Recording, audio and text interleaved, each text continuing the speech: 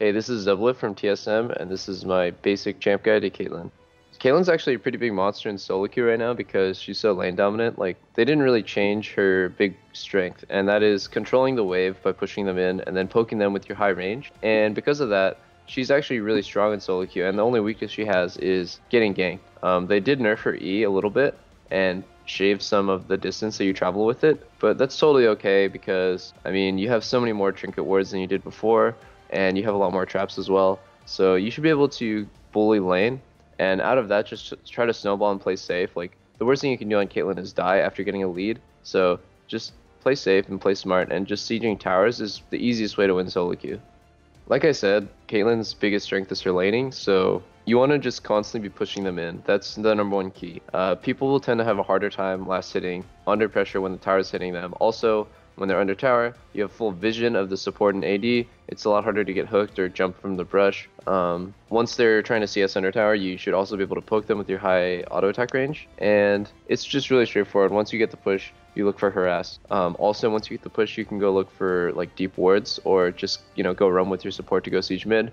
There's like a lot of options that you have. And if you're getting ganked a lot, try to put traps in the brushes instead of in the middle of the lane. And then once the jungler walks in the brush to try to gank you, then you'll have vision of him.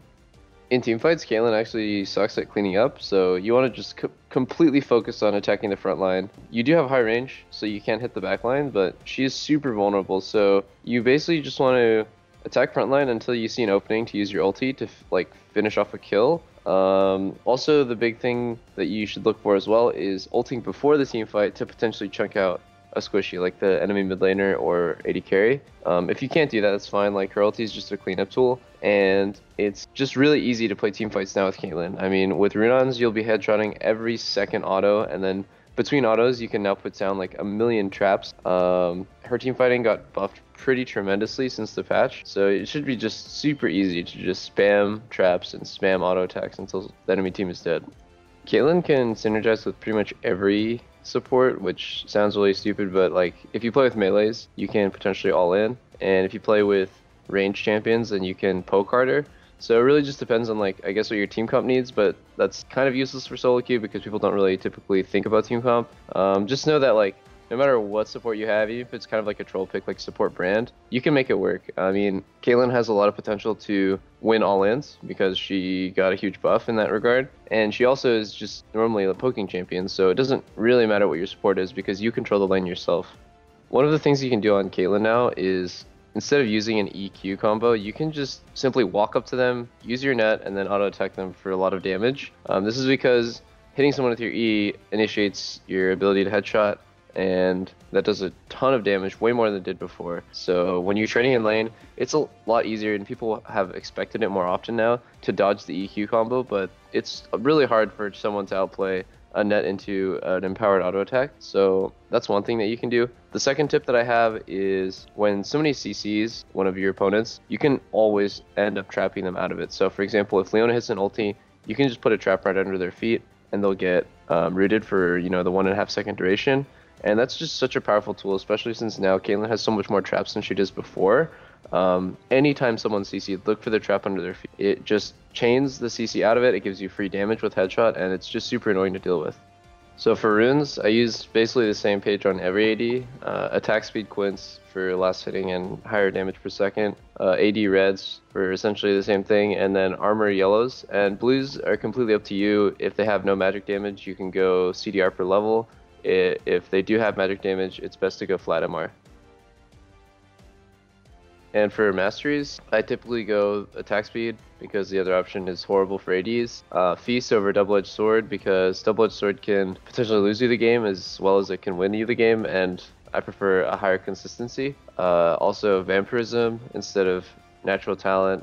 Natural talent actually really sucks mathematically. Like, at level 18, it doesn't give you nearly as much AD as it did before. I go bounty hunter for essentially solo queue. You'll be able to get more kills than in a competitive game where you're probably limited to like only a couple options. Battering blows because you don't do magic damage, you do physical damage. And then lastly, Warlord's Bloodlust because you'll be rushing IE. Usually ADs tend to go cutting, so they'll do 18-12-0, but I go 18-0-12 because I believe in extra combat stats. So I'll do recovery for laning, and then tough skin also for laning, and then veteran scars because you typically don't have any extra shields or healing when you're running a team comp with Caitlyn, but this is completely up to you actually.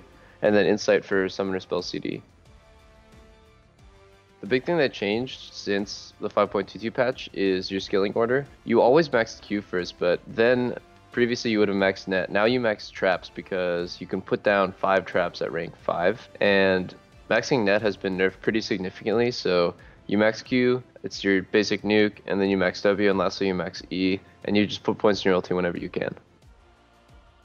So also since the 5.22 patch, there's not a cookie cutter item build past like 2 or 3 items. And because of that, I'm just going to talk about like the basic first 2 items and then the rest of the items that you can go depending on the situation. Pretty much always be going for IE into Runons. So once you get those, your headshot will be proccing every 2 or 3 autos. And that's the reason why Runons is better than the other attack speed crit items. After that, you can go, the Last Whisper equivalent, which is now called Lord Dominic's Regards, or you can go BT if you need survivability, or you can go Mercurial if they have a lot of magic damage. It's really just up to you. You can even go a second crit item if you have like a Janna on your team that increases your AD and then you just want to crit more. Since the new patch, there's just so many options. You want to stray away though from like the weird items. A lot of AD carries, they go Death's Dance, and that item kind of sucks. But yeah, essentially between Lord Dominic's Regards, Bloodthirster, Mercurial Scimitar, you should be choosing between one of these 3. Thanks for watching my guide on Caitlyn, and check out more content like this at lolclass.com.